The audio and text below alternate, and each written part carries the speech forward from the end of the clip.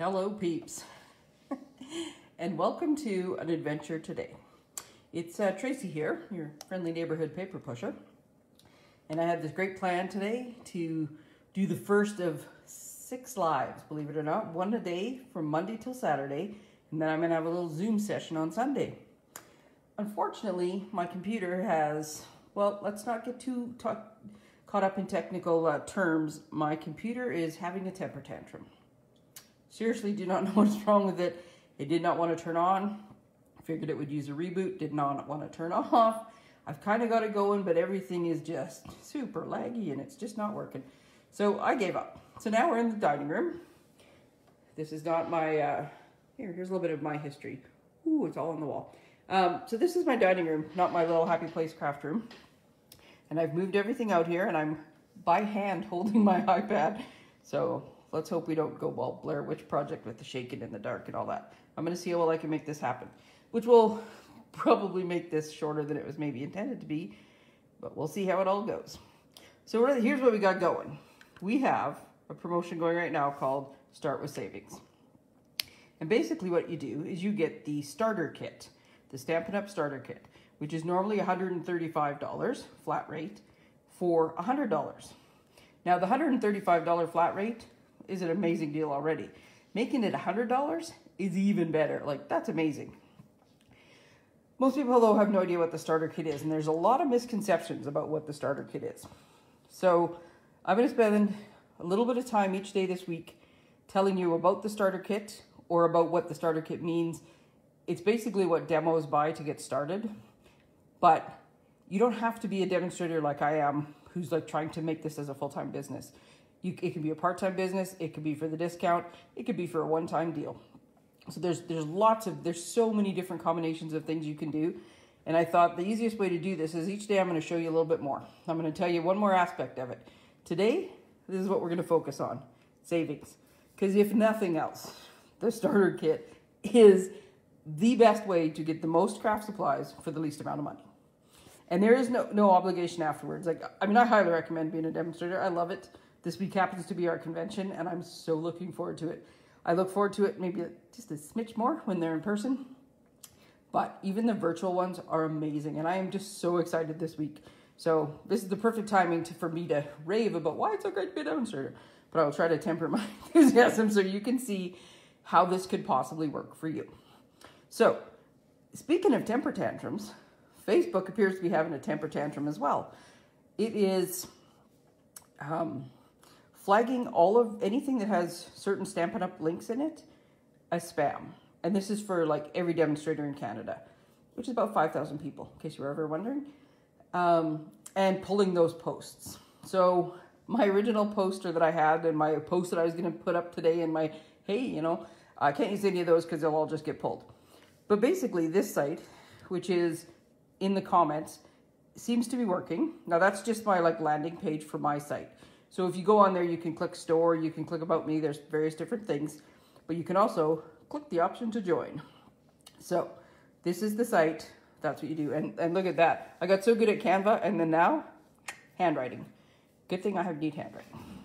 All right, so let's just talk savings, because already I can feel the camera shaking more, and I really don't want to make you guys nauseous, because that's certainly not going to be encouraging for you. Okay, so here's how the starter kit works. You get to pick $165 worth of anything you want. Sorry, and you know what I just realized? I'm going to, I have no idea how though. Swipe left to reveal comments. Sorry, I'm just trying to all of a sudden see if there's comments so I can maybe answer questions as I go, but can't make them show up. Nope, can't make them show up. All right, well, we're just gonna have to wing it. Okay, so you get to order $165 worth of whatever you choose, and you pay a $100 flat rate. And I mean $100 flat rate. One of the best reasons for doing this is you don't have to pay any GST or any shipping costs. Now, if that alone isn't enough of a reason, woohoo. So, you can pick whatever you want. I've come up with 3 samples of things that might help you, just to give you an idea of what I mean and to start showing you just what the value of this is. When you order the starter kit, because the intention is that, or one of the intentions is that you're going to use it as a business. I was trying to do my fancy move this thing over. Reflection. We're learning as we go because this was certainly not how I intended to do this today.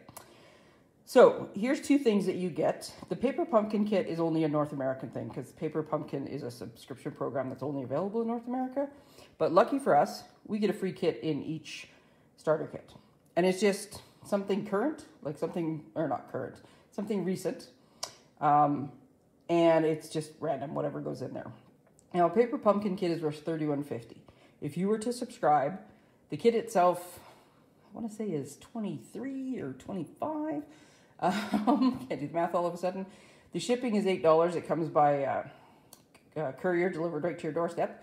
And then there's a bit of GST on it.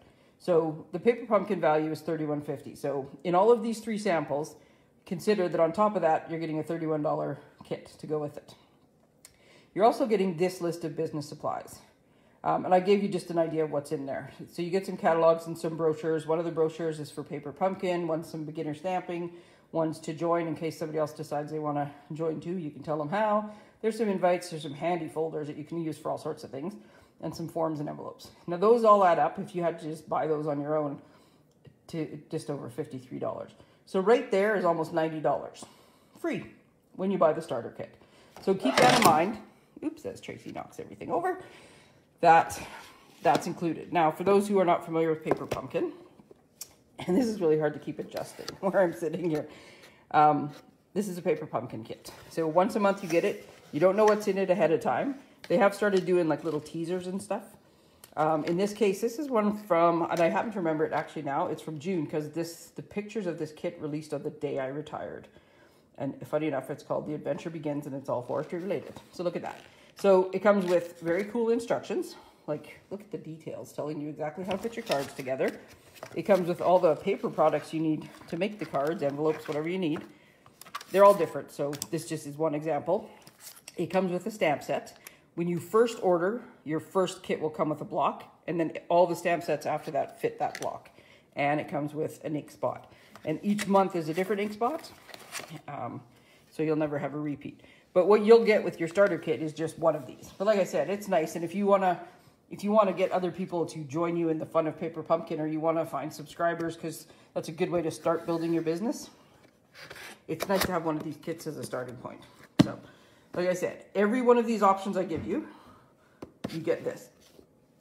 I'm just going to try not to make a big mess. I'm going to save that for later. Might need that later. Okay, so my first sample is pretty simple. This is the new Stamp and Cut and Emboss machine, or as I like to call it, the Big Shot. No, it's not called that anymore, the Stamp and Cut and Emboss machine, because that's what I say just about every time. Because the old one used to be called the Big Shot. So this machine, this is what you get when you order just the machine. So it's the machine. It comes with all the plates you need to get started. And I put brand new plates on just for you, so you wouldn't see my hacked up ones that I've been using for a while.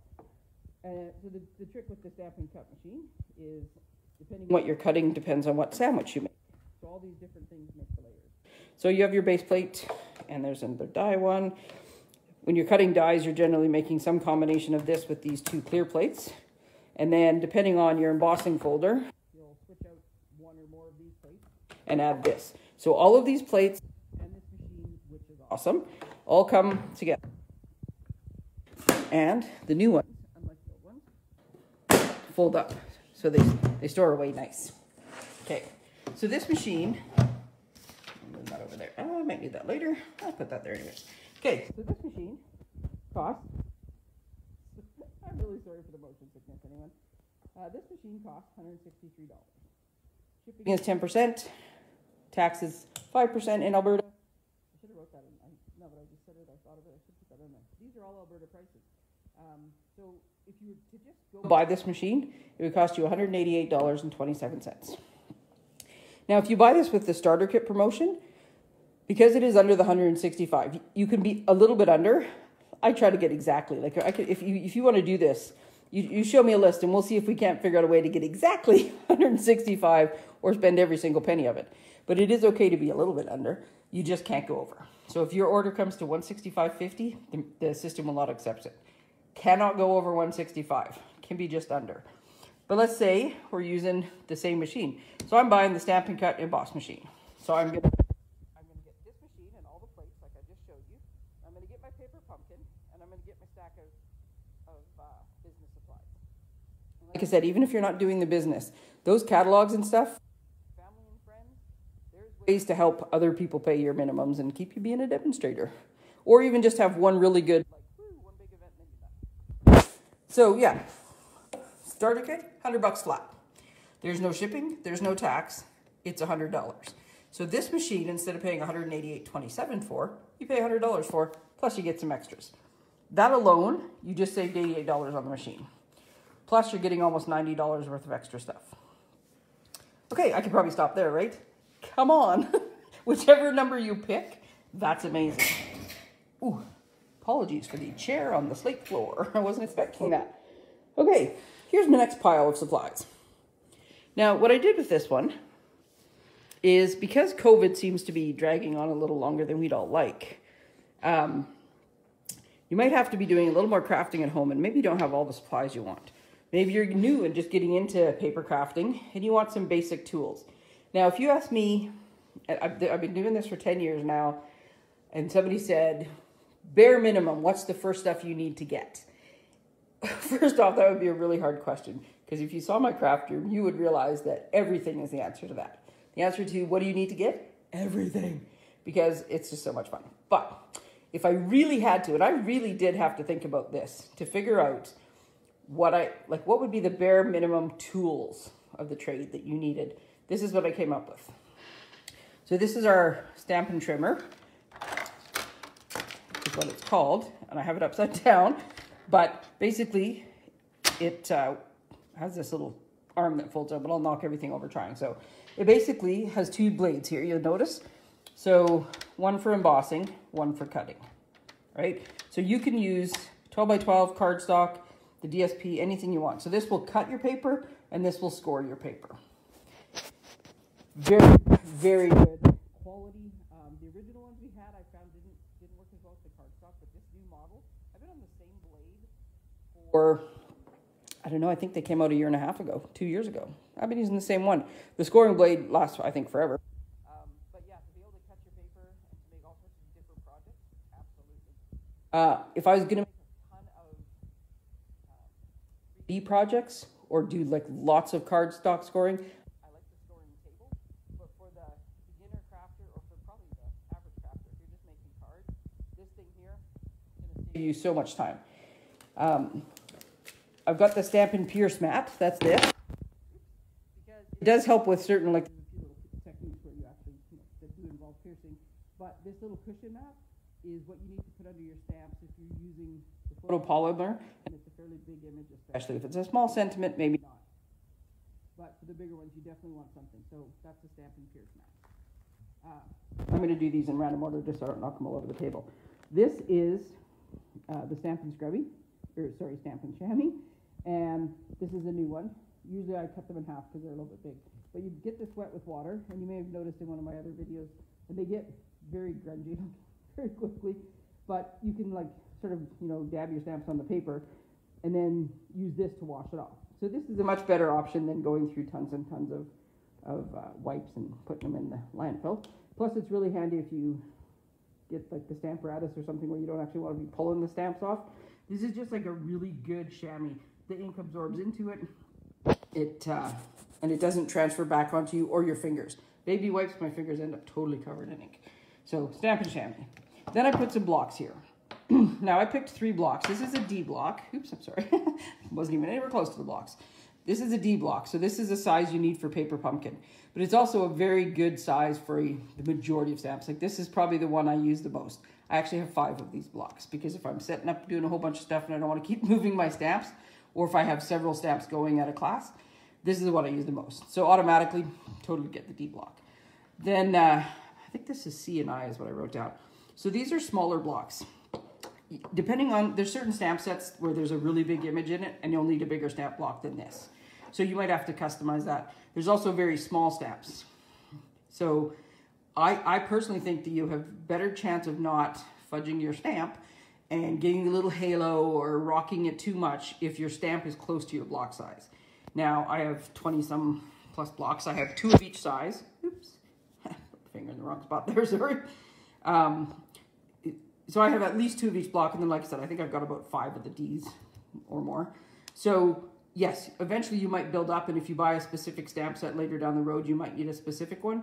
But to get you started on most stamp sets, which is this one, the smaller ones, and this is not the smallest, this is the second smallest, and ones that are longer for maybe a sentiment, I think these are 3 good blocks to start with.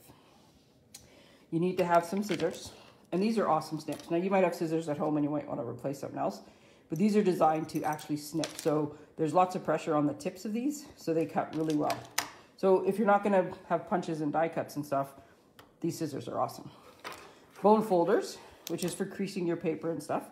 And at first I never really used it very much, and I never had one. But then, I mean, I always had one, I guess, but I never really had it like on the table near me. It was like, hey, whatever. For 3D items, boxes and stuff, you really need one. But I also, after a few times of like using my thumbnail and running my thumbnail down or something and smudging what I was working on or having ink on my finger and dragging it across my paper, I decided to use a bone folder. And now that I do, I use it all the time and I much prefer it. This is what I call your pick your nose tool.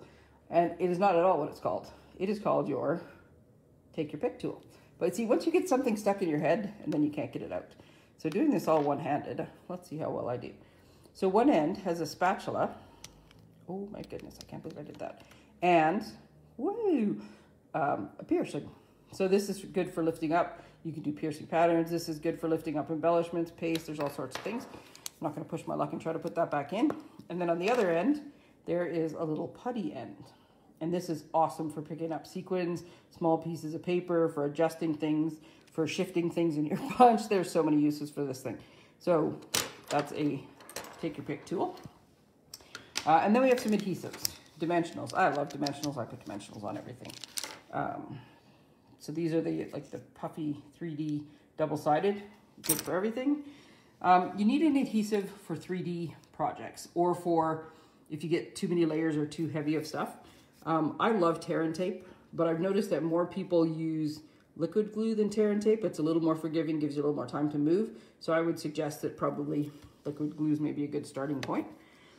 Glue dots, because everything is better with glue dots. I use these probably more than anything else. The Stamp and Seal, which is 2-sided tape, which comes out. Ooh, I'm trying to do this without making y'all sick. This is great for laying down your layers and bigger pieces. And then the silicone mat, which I always have underneath me. I use it to, if I'm stamping, it'll go off to the side, because you could just use your little wipe and just wipe it off or run it underwater in the sink. So this is an amazing amount. This is like, you can do so many projects with this. And push that out of my way a little bit. And this is like, I mean, maybe it's a starter kit plus, but I mean, this is so much stuff that you can get. Now, oh, there's all of them right there. And I got so excited that I could get so much stuff that I didn't actually do it. There we go. A very good job of getting them all in one line. So this stuff all together, if you were just to buy it, would cost you $163.75. So add on the shipping, add on the tax, $189.14. Now, this is quite the pile of stuff. And I would, even if you couldn't get it on sale, I would say, this is what you need. This is like great. But why not buy it when you can pay $100, right? Flat rate, $100. You throw in the business pack, you throw in the stamping kit, you don't pay anything extra for those, $100, no shipping, no tax. There you go. You saved almost 90 bucks buying this stuff.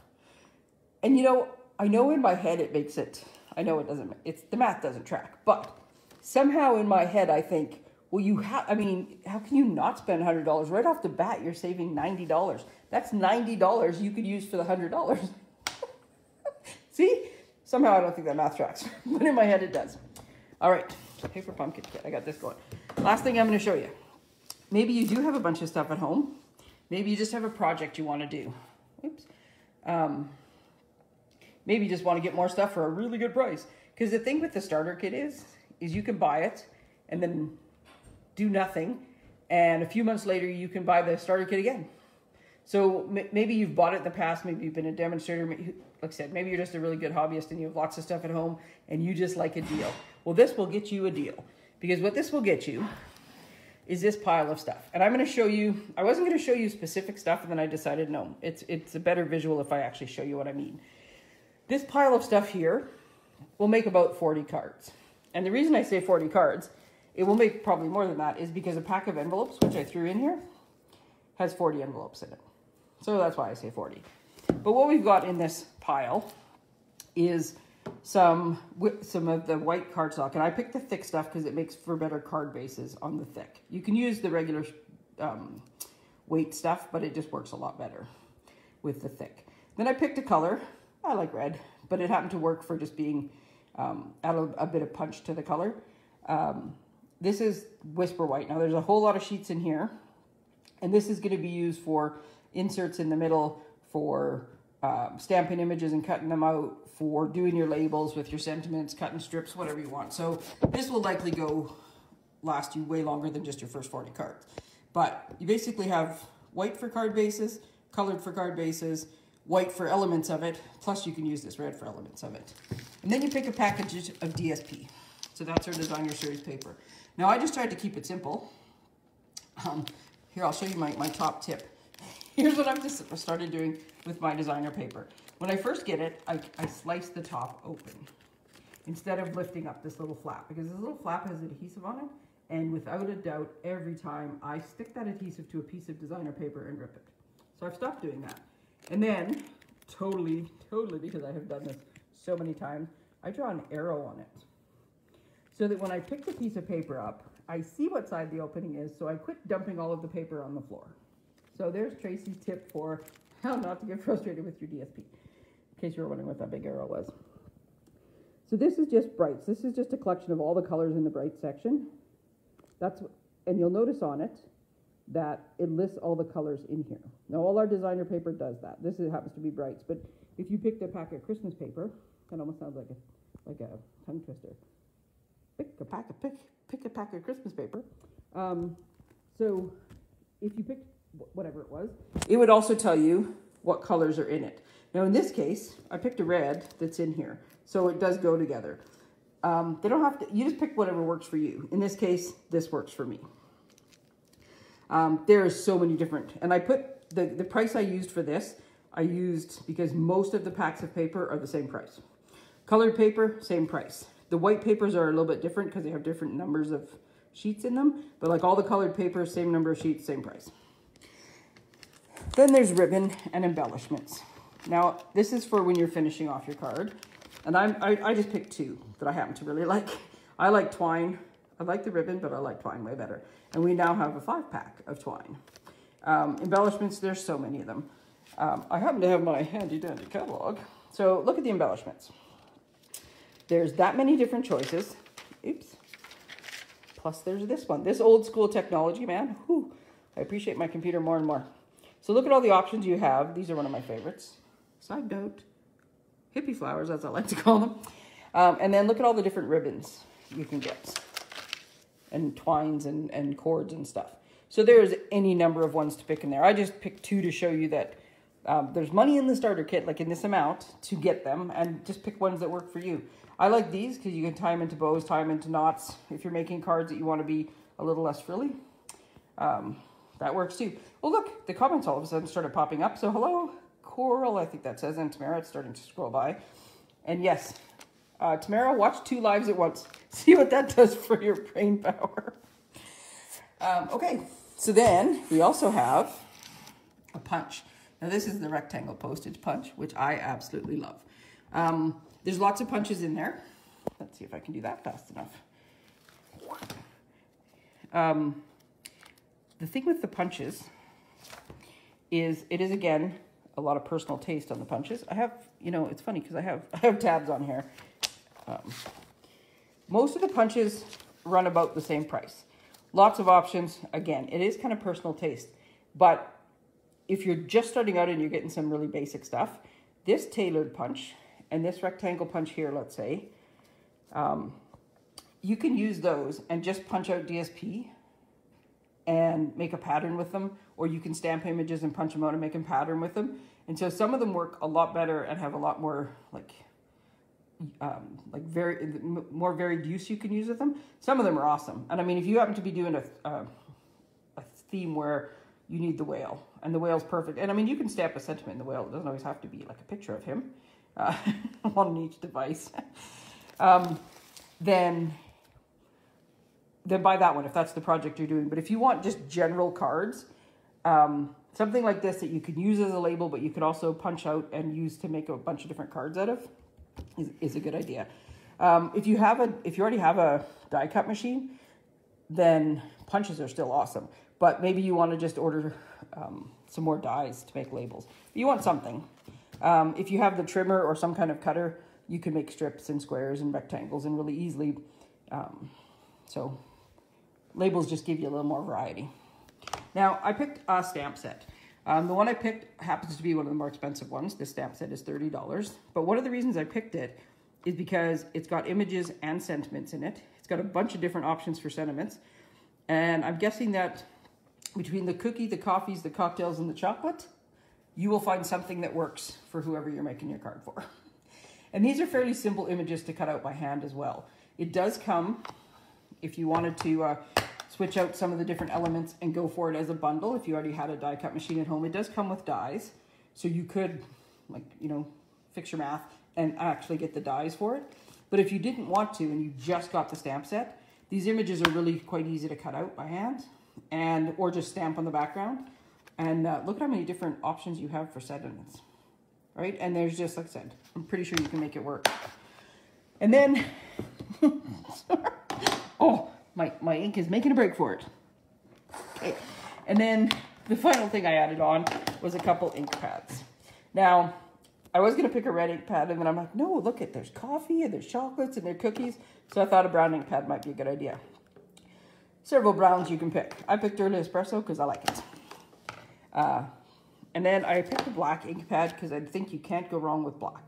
If you have other coloring tools at home, you can use that even just for sentiments. It's pretty much one of the neutrals, works for everything. So with all of this stuff here, you're going to make yourself at least 40 cards. I mean, there is stuff galore there. Now, oh, there's my little piece of paper. I was going to say, I lost my little piece of paper. So I added all this stuff up, and it added up again to $163. So you'll notice that happens to be the same price as the die cut machine. But that was just total fluke. So $188.27 or $100.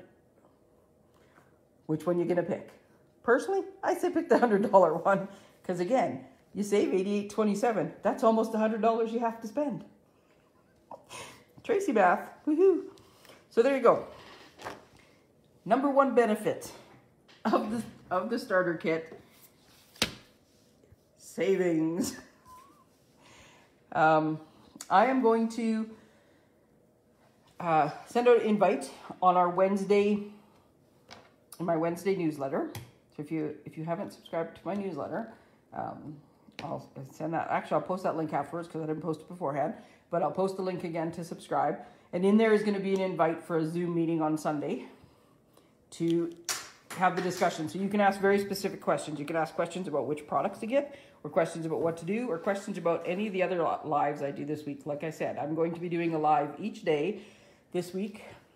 Some of them might be during the convention, some of them will be before, and I'm going to hit all the different elements of the starter kit or being a demo and just information you need to know so that you're not intimidated by this process. Yes, the starter kit is what demonstrators buy when they start being a demonstrator, but there is as many items as you can choose to put in your starter kit.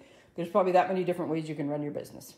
Not run your business, just get a discount, just get a one-time deal. There's so many different ways this all works that I'm going to do my best to let you know all those options so you can zone in on the one that works for you. So, day one, savings. Minimum saving on the product you're getting is $90 plus, or it's about $90, plus you're getting almost $90 worth of stuff. So for $100, you're getting $280, just shy of $300 worth of stuff, and there's no tax and no shipping. $100 flat rate. There you go, folks. Simple math. Thank you all for joining me and putting up with my very low tech and hopefully not too shaky self-cameramanning live today. I'm hoping I will have my computer over its temper tantrum by tomorrow, and tomorrow's will go a little bit smoother. Plus, I got Technique Tuesday tomorrow. Join me then. Thanks for joining me, everyone. Have a great night. Bye.